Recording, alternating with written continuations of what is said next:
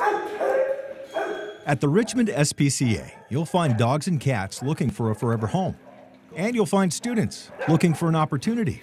Meet Reese and Grace, students from the North Star Career Academy. The Technical Education Center is for alternative learners and students with disabilities. Students are going to clean some cages in our treatment room, and they're going to help prep supplies, syringes, restock the room. I didn't think we were going to start with syringes. North Star Career Academy veterinary assistant teacher Tricia Doria will tell you just how important this partnership with the SPCA can be. They get way more when they utilize what they learned in the classroom and they transfer it over into an actual business.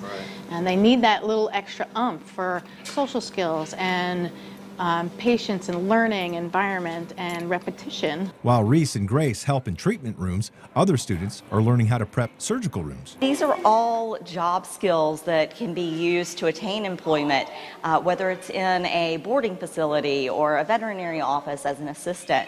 And the students have really thrived in these roles. And building skills to go along with that desire is building better minds.